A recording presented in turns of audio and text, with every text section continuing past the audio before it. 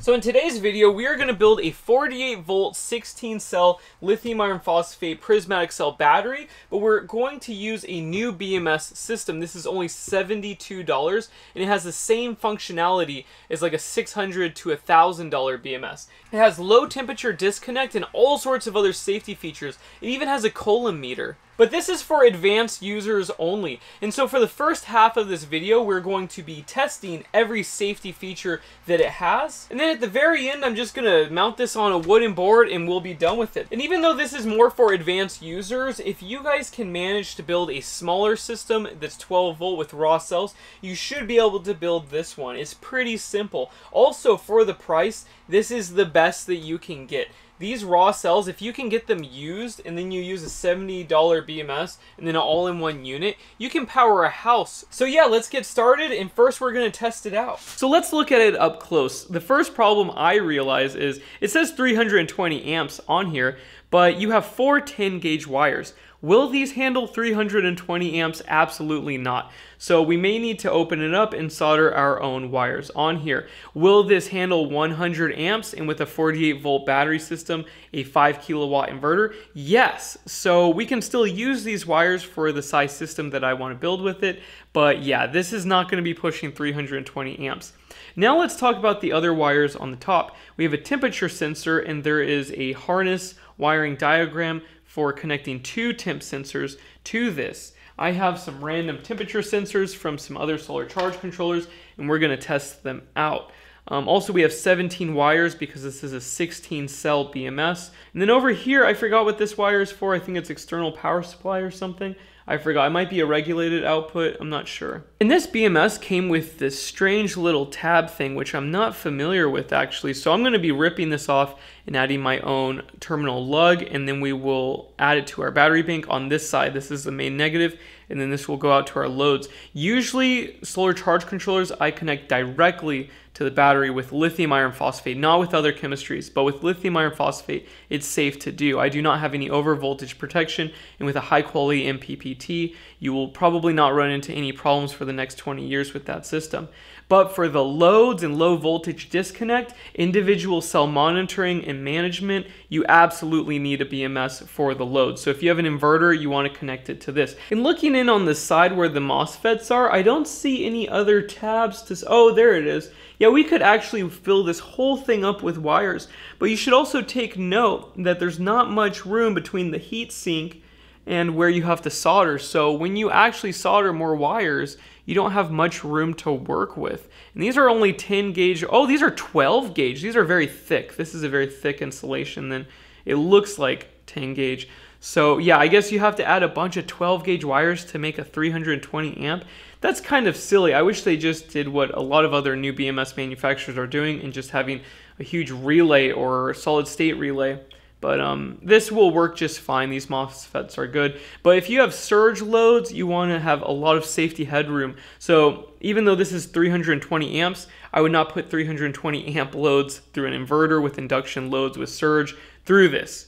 It will damage this, okay? You do not want to do that. But if we're just powering a 100 amp load with 48 volt battery system, this will absolutely work. Or a 24 volt. So yeah, this would be great for that. And we also have some new Poly cells. These are 40 amp hours and we have 16. So these are 8 and there's 8 in here. And of course this is from my favorite cell distributor of Poly that I mentioned on my website. They match the cells by internal resistance and capacity, and they have bus bars. These are really high quality lithium iron phosphate cells. Because now we have raw cell battery terminals out, we're gonna use some safety glasses. These look kind of dorky, but they will save your eyeballs. I've had hot solder spit into my eye, and it's the worst thing ever. If you have an arc with one of these, it can shoot hot metal at your eyeball, and you do not want that.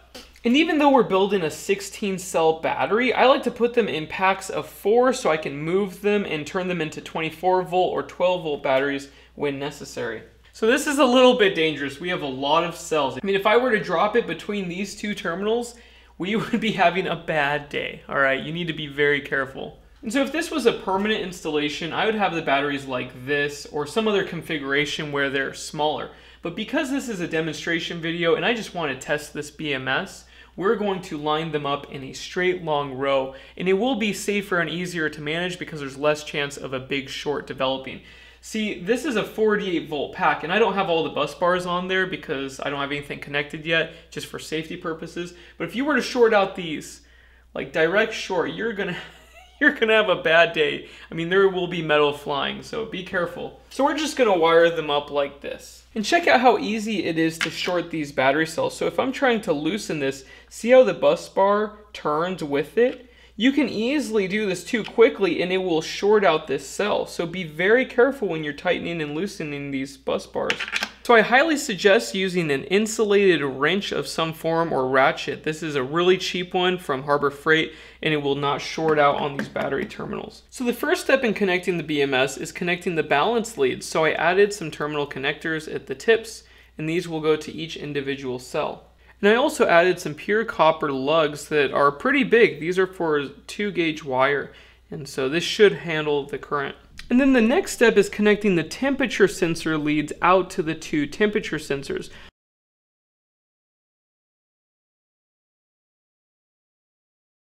Now the temperature sensor is connected and I put heat shrink over it, and this will go out to the battery connection. And before we connect these 2 batteries together, I noticed they were off by a little bit, so I connected them in parallel, and then we can finally connect the BMS. This has taken forever. All right guys, moment of truth. I connected all of the balance cables. We have the BMS. Now we just need to hook it up, and I'm a little scared. If even one of these wires is incorrect, or one of these wires that I connected over here is messed up, it could burn out the whole board. So I followed the instructions and the battery is connected first, and now we're gonna put in the first ribbon. All right, it has not caught on fire. Now we do the second ribbon. This is so long that we're gonna have to move it over a little bit like this. Oh my God, guys, we have voltage. No way. Let's connect it to the Bluetooth app then. This is great. And when I bought this board, they sent me a zip file and it had an APK. I sent it to my phone, and now we're gonna try to connect to the BMS. We are not getting connection. All right guys, for the last 2 hours I've been messing with it and I finally turned it on. It was such a pain in the butt. So over here we have 2 wires, a red and a black, and somewhere deep in the manual it said to turn it on to activate it, you have to put it on a battery of like 2 to 6 volts. So I attached it to a single cell of this lithium iron phosphate battery and it turned it on, and you can see a small red light and it's flashing, so everything should be good now. I could not for the life of me figure it out though. That was very hard. We have 52 volts, perfect. Before it was 40 volts and then I could unactivate it by taking out the balance leads and it would be like 3 volts. So we're good now. No, wait, check it out. We have BMS. It finally came up. You need to use 1, 2, 3, 4 to pair this BMS to your phone. That took another like 15 minutes of Google searching. Jeez. Now we can open up the app. Let's see if it will connect. Okay guys, it works. Oh my God. So after you connect a battery to these 2 leads, you need to short them out together. That was deeper in the manual. My God, that was hard. So check it out. Now we have all of the settings. We can change the disconnect voltages, current sensing, short circuit protection. This thing has amazing features. Look at charging, low temperature protection. How cool is this? Every feature you could ever want. I can't believe we actually got it to work. I was really getting frustrated, you guys. That was not fun. You even have short circuit protection delay, standby time, number of batteries charging, high temperature protection, low temperature, everything. It also has a column meter so it can tell how much electrons are going in and out of it. Did it just beep? I think it did. Now I need to go through every single one and change these so it works for lithium iron phosphate. I wish they had a pre-calibrated setting for lithium iron phosphate like most of them, like Victron, but it doesn't. So I need to go through here and do that. Okay, every time you change a setting, it will beep. That's when you know that it's actually changing it. And what's really cool is there's actual discharge protection at low temperature, because with this chemistry, you can actually discharge them to like -10 or -20 degrees Celsius. So you can actually program that into the BMS as a safety feature. Check this out, guys. You can see every voltage of every cell and the temperature and everything. It's actually working. How interesting. And it shows the total battery voltage and the MOSFETs if they're open or closed. How cool is this? It's not very pretty, but it has all the features that we need. Cool, it does have a lithium iron phosphate setting. No way. So it works. We just need to charge it up and discharge it and see what happens to the cell voltages. It should balance the cells at a higher state of charge, and we will see. I also want to put the thermometers in a frozen cup of water and see if it will disconnect. That would be awesome if it does. And how we're going to test it is with this 48 volt MPP all-in-one unit. It will be able to charge it and discharge it and whatever else we wish to do with this battery. And because this is a higher voltage inverter, we absolutely need to charge up the capacitors. I have a nice little resistor here, so we are going to do that. Alright, now that the capacitors are charged up, I'm going to connect it to the BMS. So it looks a little bit messy, but the BMS is now connected to this all-in-one unit. Now we just need to turn it on and see if it works. So first we need to turn on the BMS. And now that the BMS is on and the capacitors are charged, we can turn on the inverter. Look at that! Isn't that cool? We did it! I can't believe it. This is so cool. So let's put a load on it. Let's run a heat gun. Look at that. It runs it at full power. You guys, we're pulling 1,400 watts through 40 amp lithium iron phosphate cells. That's how many cells we have in series. This is really powerful. So right now it shows how many watts is going through the BMS. That's an actual metric on here. Look at this. It's showing 890, and now I can turn it up. Watch this. And now we're pushing 1,300 watts. Isn't that cool? You can see every detail on here. And now let's turn the load off. And it drops to practically zero. Oh, 31 watts. That's the standby consumption of our inverter back there. Now what I want to do is charge it. So we're going to plug this inverter charger into the wall and see what happens. So this is a column meter, so it should be able to tell how much power is going in or out. So we're about to find out. Look at that, negative 451 watts. That's how much power is going into the battery right now. I'm starting to like this. I want to make like a permanent setup with this. This is really cool. So the next step is testing if the low temperature disconnect for charging works. Right now it's charging, so we're going to take one of these temperature sensors and stick it in a bowl with frozen green beans. And we're going to see if it will actually turn it all off. Oh my gosh, look at that. 17 degrees Celsius, 16 degrees Celsius, 15. Oh, I have it set to 3 degrees Celsius. Come on. So we're at 4 degrees Celsius. All right, we're at 1 degree Celsius and it is not turning off. Maybe you need both of the thermometers at 1 degree Celsius. Dang it. So they're both potted, so I can stick them in this water right here. Oh, look at that. 7 degrees Celsius and 0 degrees. We're almost there. Come on. Low temperature protection. No way. It just turned off the charging because I got both of the thermometers cold. Isn't that so cool, you guys? It turned off the charging. Now I'm gonna warm up the temperature sensors and try to disengage the low temperature protection. No way. And now it can start charging again. So once it heats up, it connects the battery again, so it will charge. And now it started charging by itself. See, we're at 196 watts. It was at 0 a second ago. You guys, we have an actual low temperature disconnect BMS that's cheap. This was only like $72. How cool is that? I also noticed that the amp hour metric is staying at 39.999. So I guess it's waiting for it to climb to the highest state of charge, and then the coulometer will figure out what state of charge it is by how many electrons go in and out. So yeah, I'm going to test that in a second, but yeah, after it's done charging, it should be able to do that.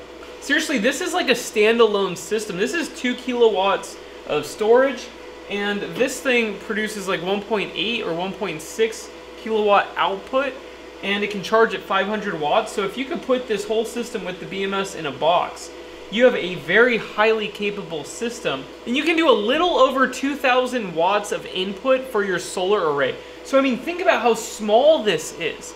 you would have to build a huge system to get the same stats. I mean, it's incredible what you can do right here. So I let it charge overnight and we have an over voltage warning and it disconnected the charger. Now what I want to know is if the coulometer works. So we charged all the way up. Now we're going to discharge and see if where it says amp hours will decrease as I discharge the battery. So let's test it. I was confused because I turned the inverter on and it wasn't showing up on here, but it's because there was a bypass mode in here. So I need to disconnect the utility so it will power it from the battery. Yeah, now it says 1500 watts. And look at that, the amp hours are decreasing. It actually works as a coulometer. So let's quickly review how to set the capacity monitor. All you have to do is go to battery physical capacity setting and set it to the cell size that you're using. These are 40 amp hour cells, so I put it to 40, and then you click down here, and then you charge up the battery one time, and then while you discharge it, it will set it automatically. See how you have 38 amp hours? That's how much I have left available after running this large load. I could do a low voltage disconnect situation, but I trust that it works because everything else is working. So I'm just gonna build a full system with it and test it like that because this is great. So in order to test this system to see if it can work for years on end and in freezing cold environments, I connected the BMS to this wooden board. It's maple plywood, and then I made a shelf that's rated to 1,000 pounds with heavy duty L brackets. And we have the battery down here, we have a fuse right here, we have the BMS attached to the board, and this is the main negative and the main positive. We have the balance leads and temperature sensor wires, and then 2 wires that go up to the MPP unit. So it's a very, very easy to construct simple system. These are only 40 amp hour cells, but if you made one with like 100 or 200 amp hour cells, you could easily power a house. At 48 volts with this, you could power that large of an inverter, no problem. So far I really like it, but it was such a pain in the butt to connect it initially and to activate it by attaching a voltage source to those 2 little wires. So as long as you can do that and it turns on, you are set. I haven't had to do anything at all and it works perfectly. And it's crazy cheap. This was $72. And if you buy these cells used and then you buy an MPP all-in-one unit, you're talking about a very powerful system for very cheap. So I imagine that people are going to use these in their own DIY systems and save a lot of money, which is really cool. We need that option on the market. And for me, I'm going to test this over the next couple of years. I'm going to leave this in here just like this. This is programmed with low temperature disconnect, so in the winter here, it's going to get freezing cold. So it will be so cool to see how well this works. Because I'm using this as like a backup system, I'm going to lower the charge voltage substantially to like, I don't know, 70% state of charge on the charge voltage curve. And that will prolong the charge cycle life, because if these are at a high state of charge for years on end at high temperatures, you're going to have problems. This shed will have temperature regulation coming soon, but that's going to be another video. But yeah, so far this thing makes me happy. It was a pain to set up, but I do like it. So yeah, I hope you guys liked this video, and I liked building this. This was super fun. So yeah, let me know what you guys think below, and I'll talk to you later. Bye.